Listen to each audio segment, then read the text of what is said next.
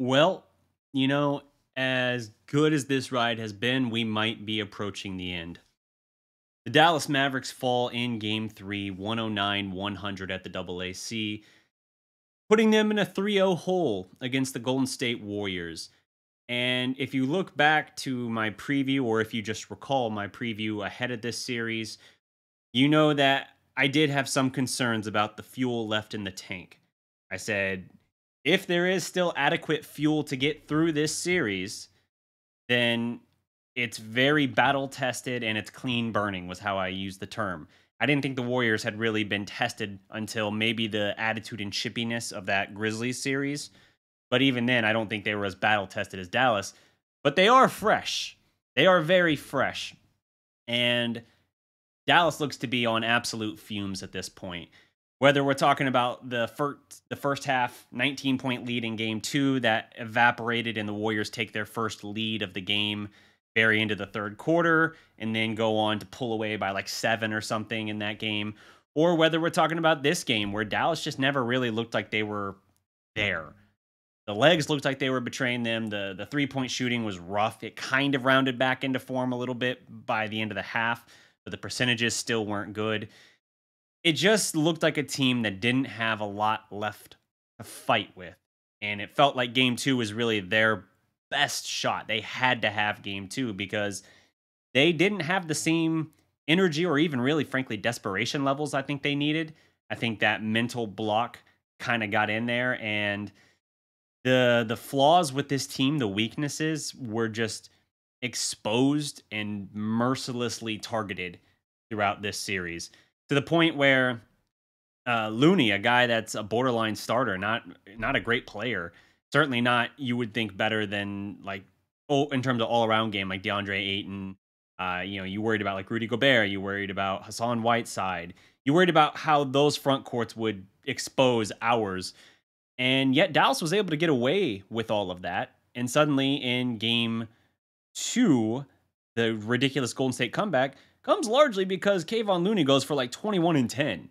Just absolutely shredding the Mavericks. 14 of those come in the third quarter, mercilessly targeting Dallas just with easy dump off, drive and dump off passes for dunks and layups and just everything he wanted. Rebounding has been a problem in this series too. The front court rebounding. Luka's the only rebounder this Dallas team really has. Your high rebound man was Luka with 11. The next closest was Jalen Brunson with 5. Your two guards got your most rebounds. You want to know more about what the front court rebounding situation is in this series? Steph Curry has more than Dwight Powell and Maxi Kleba combined. Steph. Yeah, and I think I had that actual stat somewhere here. It's pretty bad. It is 25 for Steph, 15 through 3 games for Maxi and Dwight combined. Add in the fact that Maxi has gone ice cold for how hot of shooting he was against Utah, and I think he might have had a good shooting game, like game 1 or 2 in Phoenix. The shot has betrayed him again. He's, not giving you anything there, and you're not getting the rebound. Now, he's still defending generally well, although I think Dallas, as they've run out of fuel now, the popular phrase you keep seeing used is traffic cone defense, where it's just like the Warriors are just going right around them almost as if they're immobile, stationary. That's basically what's happened here in this series. Dorian Finney-Smith hasn't had a big shooting game since game 4, I think, in the Phoenix series. And now you're in a situation where even his defense is betraying him. And I get it, right? Like, you have immense mileage that's been put on Reggie Bullock and Dorian Finney-Smith in this series. Not this series, this playoff run, the last month or so. Playing 40, 45 minutes in some cases. If you look at, I forget who had the stat, but if you look at miles tracked going up and down the court in the playoffs, they're both in the top 3 in terms of miles tracked. The mileage has been heavy. And you've been asking them, game 2, you got 30 out of, what was it? 30 out of Jalen, 30 out of Luka, and 21 out of Reggie. That's your series in itself. In and of itself, that is your series.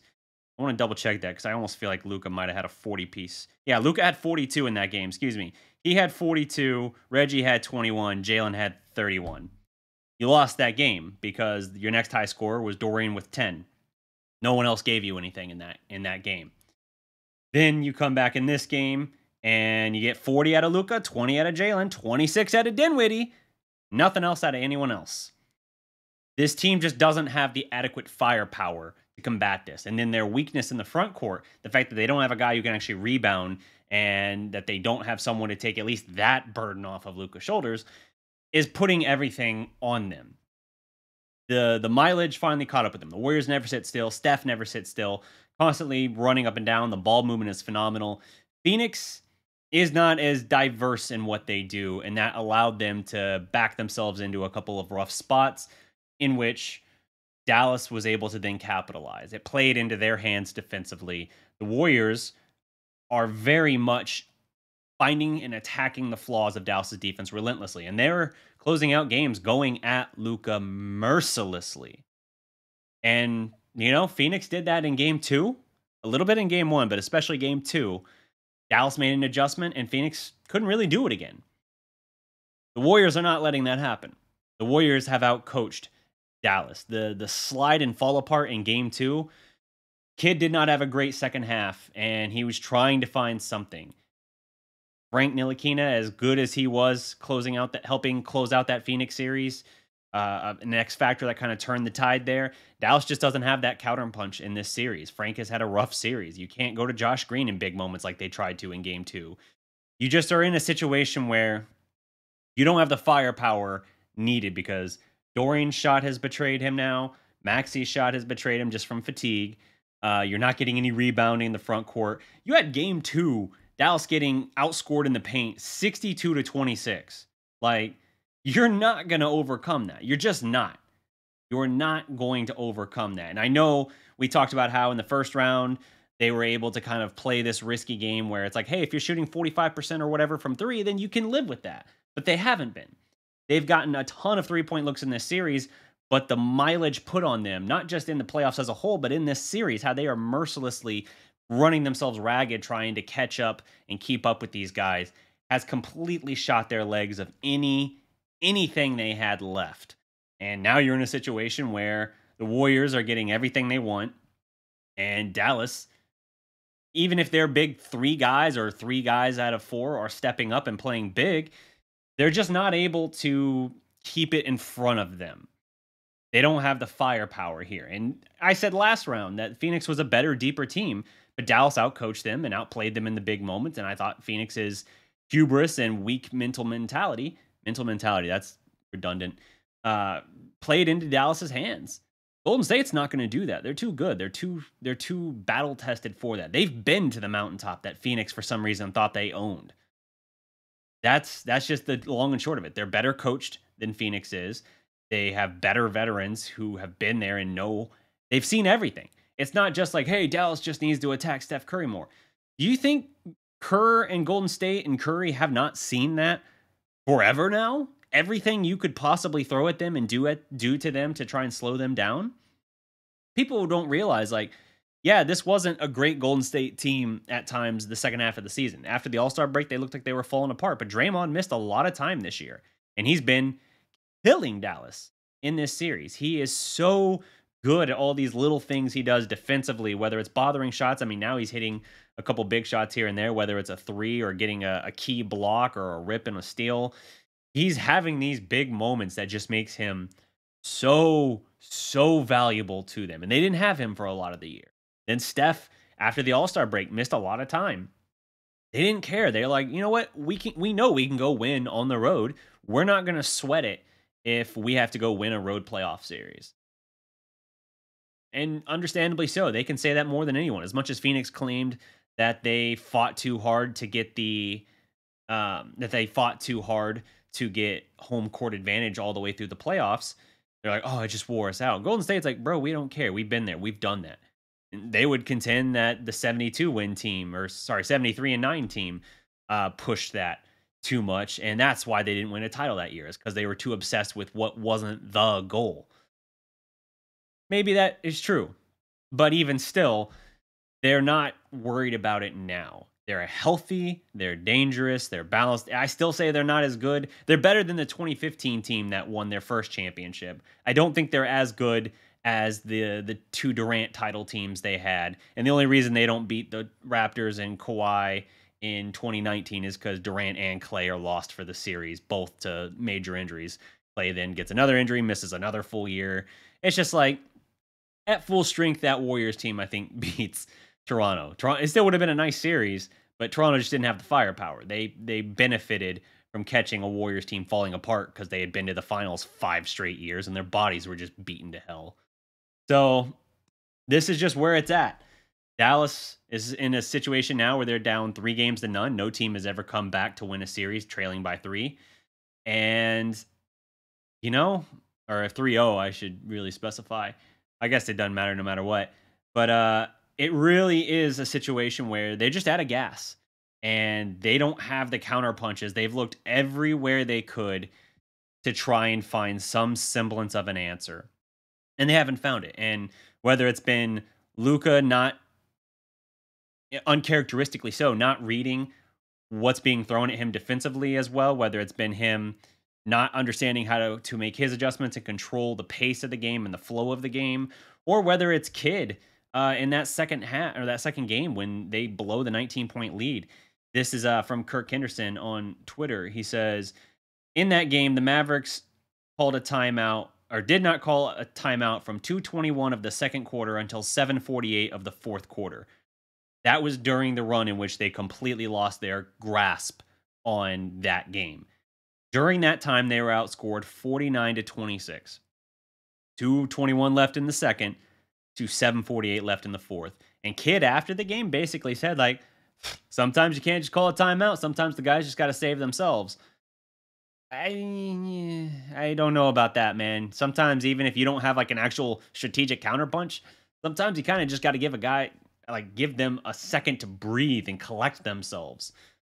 So I don't know about that. I think he's been outcoached here, and that's not to take away from the playoffs run that he's had or how they've adjusted with this team in general, because it has been nothing short of masterful. But this is a series where, because you're getting murdered in the paint, because you're getting out rebounded for the series like 140, it feels like you're just getting destroyed in this series on the glass. Let me take a look at this actually.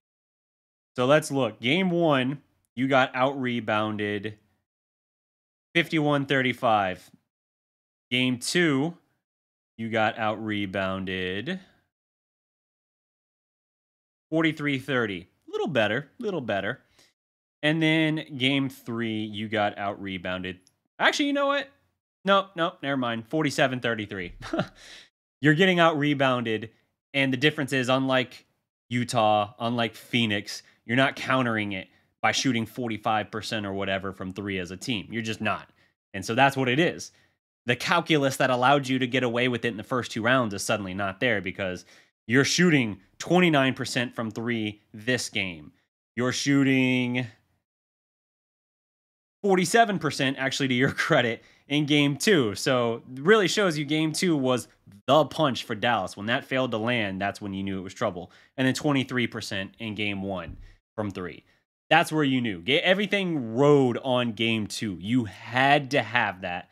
And now the tone and attitude you hear is like, and I'm not trying to disparage any of these guys at all, but now the tone you're hearing is like, look, man, we're here ahead of schedule. This is a great learning experience. And Luka, reminding guys after the media after this game, like, I'm still learning a lot. I'm 23. Like, I didn't have a great game for the first 3 quarters. I get that. I understand that. And I'm not trying to rag on Luka. Obviously, he's now in really weird territory where he's had four playoff games in his career in which, it's the last 4 times he has scored 40-plus points in a playoff game, the Mavericks have now lost, going back to Game 7 against the Clippers last year. That's hard to swallow, and that ties the NBA record.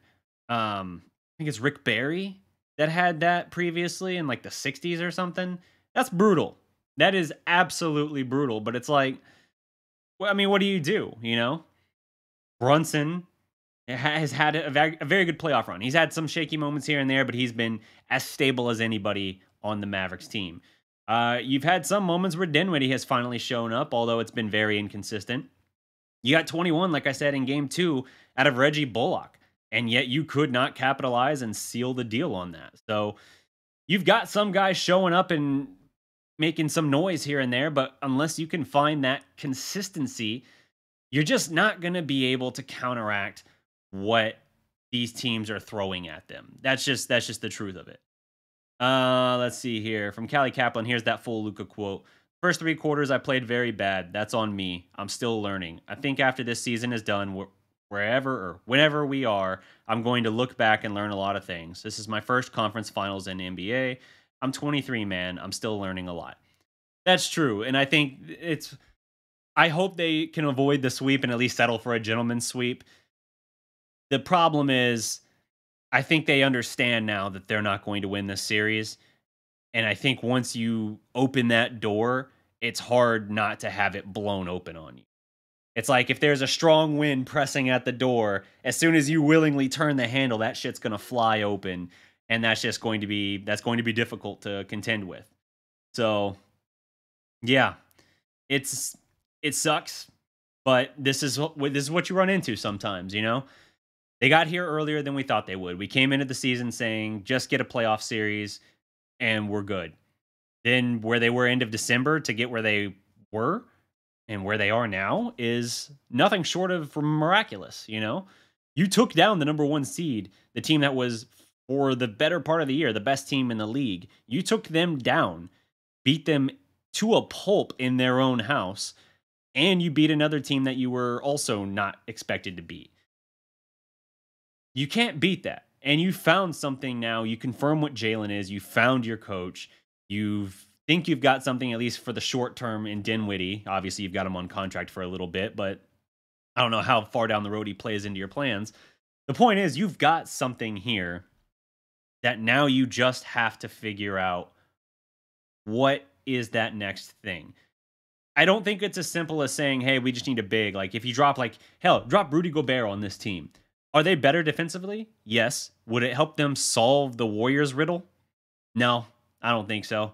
I think it obviously helps your rebounding, which can play a big part in that. But I think the Warriors, with their system and their movement and their 3-point shooting, I think it still keeps you pretty well buried in that hole where you're just going to be hard-pressed to deal with that. Now, to be fair, for the most part, nobody's had an answer for that Warriors riddle in 7 years, aside from the 2 when they just had 0 health at all.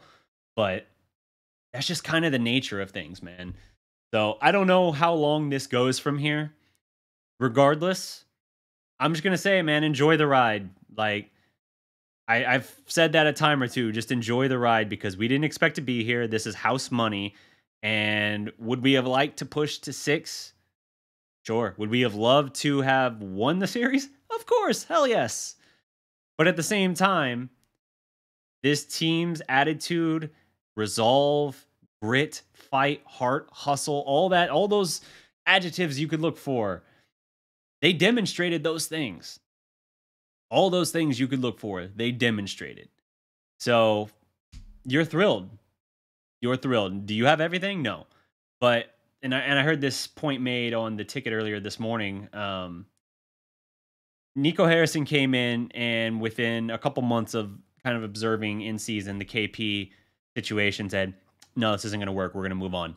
And he made a deal that made the team better, made them demonstrably better. This season would not have been possible. This postseason run would not have been possible had you kept KP. It just wouldn't, if no other reason than availability.